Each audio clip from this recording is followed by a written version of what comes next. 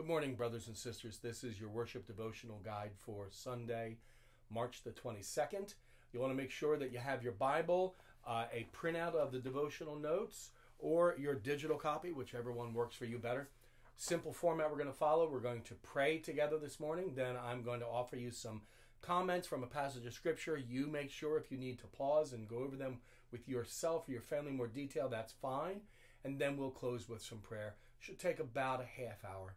So let's begin with prayer coming from Psalm 91, verses 1 through 3. Let's pray. Lord, we live in the shelter of the Most High. We rest in the shadow of the Almighty. That is you, Jesus. This we declare to be true about you. You alone are our refuge, our place of safety. You are our God, and we trust in you. You have promised to rescue us from every trap and to protect us from every deadly disease. And so we worship you, our God and Savior. In Jesus' name, amen. And we sing as you've taught us from Psalm 46.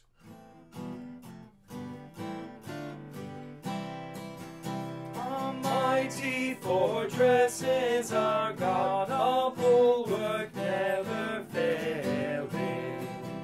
Our helper, he amid the flood of mortal ills prevailing. For still our ancient foe doth seek to work us woe. His craft and power are great, and armed with cruel hate.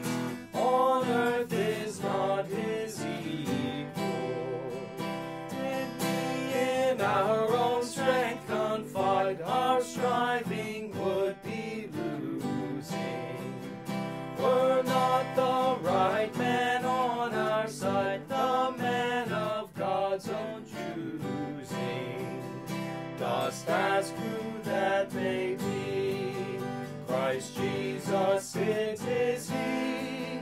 Lord Sabaoth his name, from age to age the same. And he must win the battle. And though this world with devils filled should threaten to undo us, we will not fear, for God hath willed his truth to triumph through us. The Prince of Darkness grim, we tremble not for him. His rage we can endure, for lo, his doom is sure. One little word shall fell him. The word above all earthly powers, no thanks to them abideth. The Spirit and the gifts are ours through him who with us sideth. Let goods and kindred go, this mortal life also. The body they may kill, God's truth abideth still. His kingdom is forever. Amen. If you would, turn in your Bibles to Revelation chapter 6. Revelation chapter 6, we will look at verses 1 through 8 together. Beginning reading in Revelation chapter 6, this is the passage about the four horsemen of the apocalypse. Verse 1. Now I watched when the Lamb opened one of the seven seals, and I heard one of the four living creatures say, with a voice like thunder, "Come!" And I looked, and behold, a white horse. And its rider had a bow, and a crown was given to him, and he came out conquering and to conquer. When he opened the second seal, I heard the second living creature say, "Come!" And out came another horse, bright red. Its rider was permitted to take peace from the earth, so that people should slay one another, and he was given a great sword. When Jesus opened the third seal, I heard the third living creature say, "Come!" And I looked, and behold, a black horse, and its rider had a pair of scales in his hand. And I heard what seemed to be a voice in the midst of the four living creatures saying, "A quart of wheat for a denarius, 3 quarts of barley for a denarius. Do not harm the oil and the wine." When he opened the fourth seal, I heard the voice of the four living creatures say, "Come!" And I looked, and behold, a pale horse, and its rider's name was Death, and Hades followed him. They were given authority over the fourth of the earth to kill with sword and with famine, with pestilence, and by wild beasts of the earth. So as you think about this passage this morning, I wouldn't be surprised if a number of you have already come across this passage and said, given the current circumstances, locusts eating up a large portion of the earth, earthquakes all across the Northeast for the last couple of weeks, and here we have pestilence. It is a question that we ask, are the four horsemen of the apocalypse coming? Maybe a better question we could ask is, are they riding yet? I want to look at four considerations for you this morning. Who is riding? When do they ride? How do they ride? And why do they ride? The first one, who is riding, we're going to look at, and that's based on Revelation 6:2. And I looked, and behold, a horse. Now, what you do is you look at the rest of Scripture, you find out that the king's messenger always uses a horse to deliver messages for the king. And indeed, some of you may know this, the word angelos, angel, means messenger in Greek. And so what we're being told here is that these who are riding on these horses are messengers of God. They are angels who deliver messages of God to the earth. They don't deliver messages the way we're used to in terms of just speaking the message. They also enact what the message is about. So if the message is about taking someone, then the angel takes someone. If the message is about bringing an earthquake, then the angel brings an earthquake. There's a good illustration of this of Zechariah chapter 1, verses 8 through 11. Zechariah had a vision during the night, and he saw a man sitting on a red horse that was standing among some myrtle trees in a small valley. Behind him were riders on red, brown, and white horses. Zechariah was with an angel, and he said to the angel who was talking with him, "My Lord, what do these horses mean?" The angel said to him, "I will show you." But then the riders standing among the myrtle trees explained, "They are the ones the Lord has sent out to patrol the earth." Then the other riders reported to the angel of the Lord who was standing among the myrtle trees, that would be Jesus himself before the incarnation, "We have been patrolling the earth, and the whole earth is at peace." Another detail from Revelation chapter 6 telling us these are angels who are riding is the rider had a bow. Those are the tools that he needed to make sure that the message is heard and enacted upon. Indeed, all of these four horsemen have the necessary tools. Revelation 15:1 gives us evidence of this. I saw in heaven another marvelous event of great significance. 7 angels were holding the 7 last plagues, which will bring God's wrath to completion. So there we have it. Who is riding the four horsemen of the apocalypse are 4 angels sent by God to deliver the message of God's eternal judgment against all who rebel against him. Probably more significant to us then is the question, who is riding? Go to Revelation 6, verse 1. Now I watched when the Lamb opened one of the 7 seals. So the prior context from Revelation 4 and 5 is a worship service. That worship service happened at Jesus' coronation when he ascended following the resurrection. So this is something that's already occurred. And at the end of Revelation 5, Jesus gets the right to take up the scroll that has all the details of how God's going to rule and reign over the earth during these last days, from the day Jesus first left to the day he first comes back. Those are the last days. We're in them today. He says, I heard one of the 4 living creatures. Those are the angels around the throne in verse 4. That's their place of authority. They're the ones that cry out with a loud voice, "Come," calling these other 4 angels to come out and receive the authority to do whatever is described in this scroll as Jesus opens it one seal at a time. Matthew 24, verses 6 through 8. It's called the mini-apocalypse because it's where Jesus describes the last days. He describes the kinds of things that are happening between now and the end of time. Jesus says you'll hear wars and threats of wars, but don't panic. These things will take place, and the end won't follow immediately, though. Nations will go to war against nation, and kingdom against nation, and there will be famines and earthquakes in many parts of the world. But this is only the first of the birth pains, with more to come. The answer to the question of when do they ride is that the 4 horsemen of the apocalypse are actually riding right now. from the moment of Jesus' ascension and coronation, where he was given authority and he opened these 4 scrolls, until the day he returns. These 4 horsemen, these 4 angels, are riding throughout the earth, bringing news of God's judgment through these 4 different methods.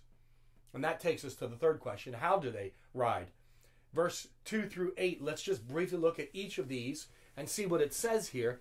So the first one says a white horse. Now you might think this is someone who is doing a good thing, because the color white often means good things. But in Revelation, there's someone else who takes on the color white, and that would be Satan. He presents himself as an imitator, and we find this a little later on in Revelation, where he gives himself as an alternative Messiah. So he's given authority over these last days. Yes, he's in prison, but he rules from prison over the fallen world. Revelation 13:7, Satan, the beast, was allowed to make war on the saints, to conquer them to some degree. And authority was given to him over every tribe and people and language and nation. Luke 21:8, Jesus says, see that you are not led astray. Many will come in my name, saying, I am he. The time is at hand. Do not go after them. 2 Corinthians 11:13 through 14 connects Satan with these false apostles. Such men are false apostles, false teachers, deceitful workmen, disguising themselves as apostles of Christ. And no wonder even Satan disguises himself as an angel of light who wears white. So the first horseman of the apocalypse is Satan himself. The second one, the second seal, and the rider there is the color red is the horse, and he is given the permission, the rider, to take peace from the earth, that people should slay one another. Clearly this is a demon who incites wars. Indeed, Luke 21:9 through 10. When you hear of wars and tumults, do not be terrified, for these things must take place, but the end will not be at once. Nation will rise against nation, and kingdom against kingdom. One of the saddest things of the last 2,000 years of history is constant warfare on the earth. Somewhere there has always been a war since Jesus left. The third one, beginning in verse 5 and then verse 6, we have this black horse, and its rider carries a pair of scales. Now, those are the things that a merchant would use to weigh out when you bought food in the market. And indeed, that's what's going on here. A quart of wheat for a denarius, that doesn't mean anything to us. Maybe we could say it this way. You went to the store this week and you actually found a bottle of hand sanitizer, and it cost 100% more than what it normally does. Or you found the last loaf of bread on the shelf, and instead of costing $3 or $4, it cost $300 or $400. That's what happens with a demon who brings famine. Famines often go with wars. That's exactly what's going on here. Then the fourth seal and the fourth beast. This one is a pale horse. It's interesting. That color is kind of hard to pin down. It's a pale greenish yellow, kind of a sickly color of something that's dying. And indeed, the rider's name is Death. And Hades, the grave, hell, follows after him.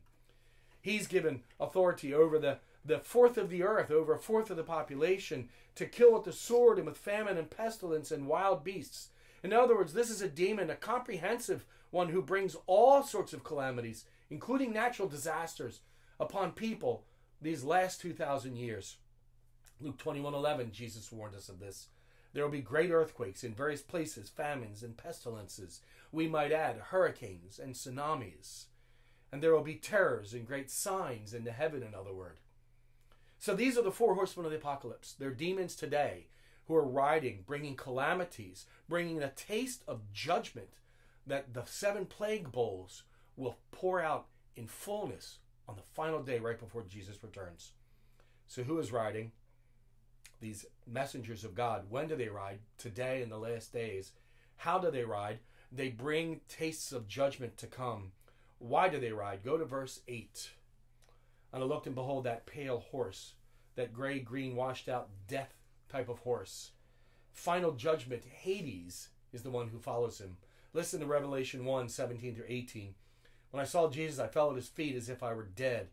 He laid his hand on me and said, don't be afraid. I'm the first and the last. I'm the living one. I died, but look, I'm alive forever. And I hold the keys of death and the grave, Hades.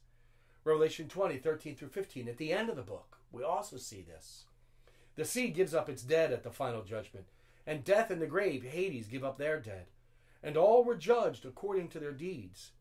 Then death and the grave were thrown into the lake of fire. This lake of fire is the second death. Anyone whose name is not found recorded in the book of life was thrown into the lake of fire. In other words, the four horsemen of the apocalypse who ride today, when they bring death through these things, when they put people in their graves for these things, and if they don't know Jesus, send them to hell through these things. It is God's mercy to warn us that there is still judgment. So who is riding? They're four angels, messengers for God. When do they ride? They ride today in the last days. How do they ride? They ride to bring a taste of judgment to all who rebel against the Lord of life.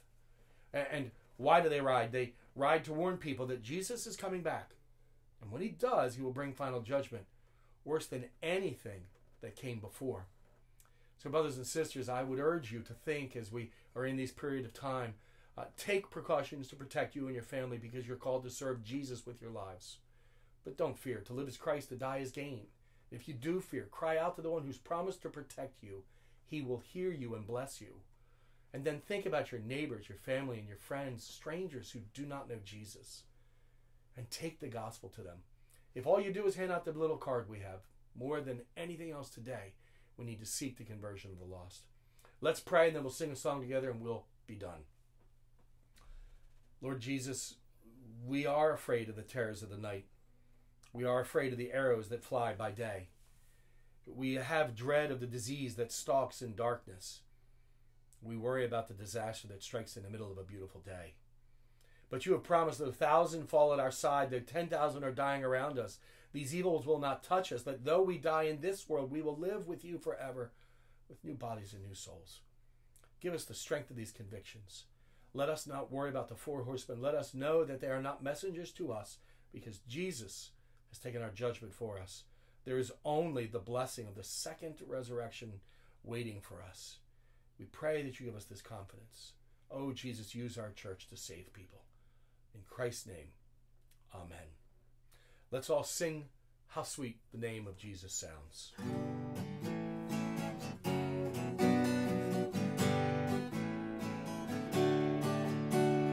Sweet the name of Jesus sounds in a believer's ear.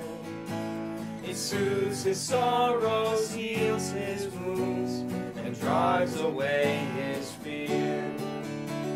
It makes the wounded spirit whole, and calms the troubled breast. 'Tis manna to the hungry soul, and to the weary rest.